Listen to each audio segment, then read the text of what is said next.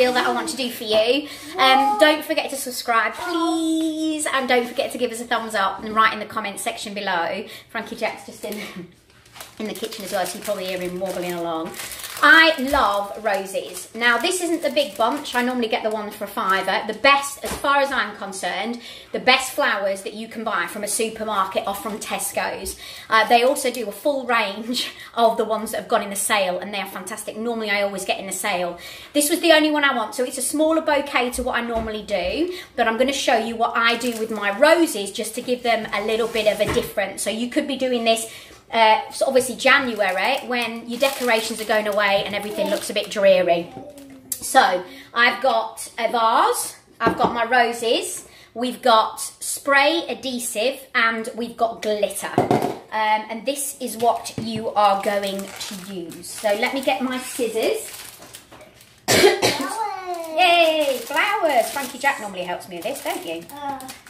I always put like a warmer water into a vase. Now, if you are a florist or you're somebody that does flowers, then please give me your tips and advice in the comments section below, and obviously to the rest of the YouTube family, so we all know what to do. I'm actually going to put you down now. That's not your band. No, this is a rubber band, because I'm going to put a rubber band around the flowers. So let's take this off. Oh, shoot. What? I've just opened it and I shouldn't have done. Put that into the water. Give it a stir. So the flowers don't be dead? Yeah, so the flowers aren't dead.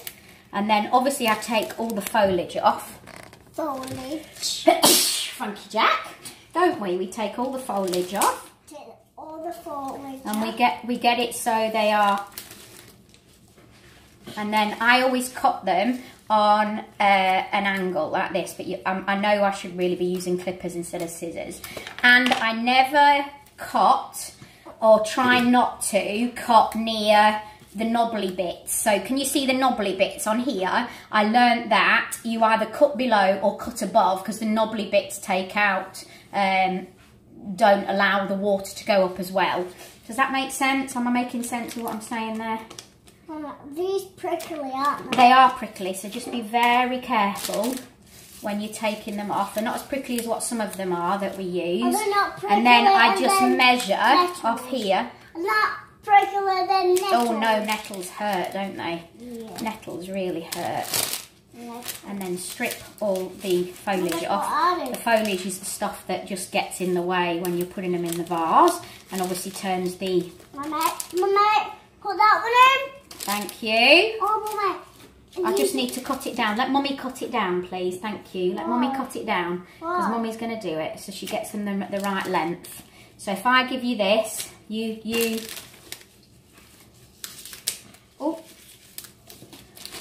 can take those off. Put these in there. Yeah. And then, so what I do then is I bunch them all together. So this might not be big enough for this vase, but you'll see the kind of thing that I do. So I bunch them all together like so.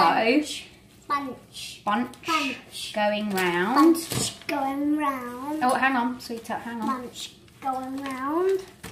Bunch going round. So can you see how I'm... No! You don't do that to flowers. No, sweetheart. Put them in. No, sweetheart. You can't do that to flowers. So I get them in the best bunch that I can. Yeah. And then I tie the rubber band around. Got that, and I'm strong with this. Oh, you're strong, aren't you? What, Mama? And then we get the roses, and I pop them in there. And if they're sticking up, so the bottoms of these, some of them are a little bit too long, I then cut them off again in the diagonal. So then that fits perfectly in the vase. Okay, you see? So that's a lovely way. However, I then take a little bit of spray adhesive. Is it not nice though? No, I get down, sweetheart. Just get down. Can I have those scissors? Can't really play with those scissors, baby. Thank you. And then I'll do it over this. Normally I do it over the bin or outside. I don't normally do it in my, but I just spray a little bit of adhesive on the flowers. This I actually find they last longer when I've done this. And then... Am I going to spray again? No. Then I take my glitter and I just pop a little bit of glitter over my roses.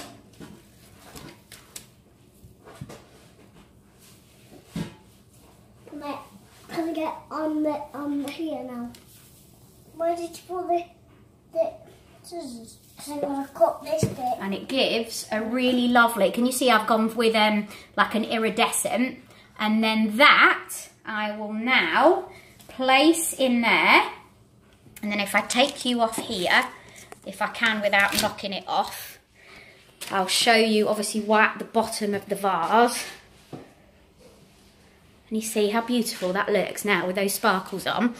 And obviously that's only cost £3. Obviously the adhesive lasts for a long time.